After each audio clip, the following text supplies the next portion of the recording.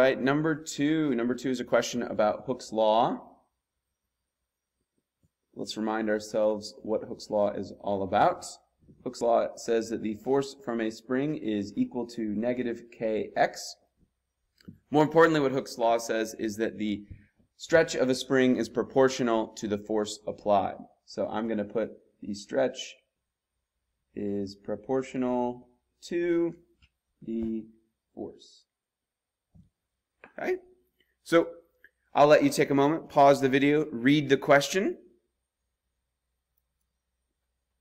All right, you've had a chance to read the question. I just added this here. We actually don't need to use the equation in this case, though you could get the right answer if you did. It will maybe trick you a little bit if you use this. So let's talk about why we should use the proportional argument here.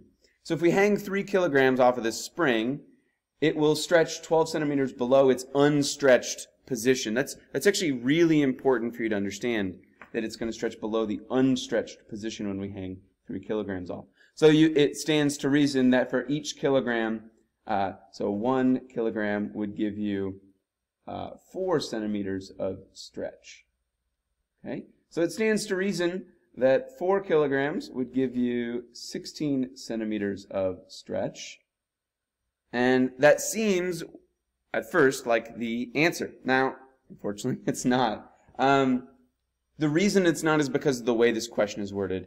Now, if you were going very quickly, and I know that some of you did this, and you got 16 as your answer, right? 3 kilograms gives me 12 centimeters of stretch. 4 kilograms is going to give me 16 centimeters of stretch. None of these say 16 centimeters. 32 is double 16. Let's go with that. But here's why it's 32. Let's read the question carefully. It says the new block is released from the position shown above. So it's released from here, at which the string is unstretched. So how far will it go as it falls? So keep in mind, at this moment, it has a bunch of potential energy, and if we were to just like gently lower it, it would stop stretching not at 12 centimeters, but down here, like we said, at 16. The important fact is that we've actually lifted it above its equilibrium position by 16 centimeters, and we're going to let go. So it's going to past 16 centimeters, and it's going to go 16 further centimeters past the equilibrium position. So it's going to look like this. It is, let's say it's attached to the ceiling. It hangs, it's compressed like this, okay? And it's going to first drop down, 16 centimeters. This is where it would hang normally. And the whole point is that it's got a bunch of energy. It's got some momentum. It's going to go past the equilibrium position, and it's going to go another 16 centimeters before it stops. So it's going to stop down here at the bottom. So this, obviously, is 32 centimeters. So this is kind of a very pernicious question because the obvious answer doesn't show up on any of the letter choices. It is kind of nice that it doesn't show up because otherwise, like for example, if this said 16 instead of 18, you may be very tempted to just go ahead and pick 18. To reinforce this, I want to try to show this to you over on the PhET simulation. Take a look. All right, I've got this set up in a way that I think makes sense. If you'd like to do the same, I just went to the masses and springs simulation. I'm in the intro where you can have 2 different springs. I've included the ruler and checked this stuff on. So pause it if you want to get to the same settings as me.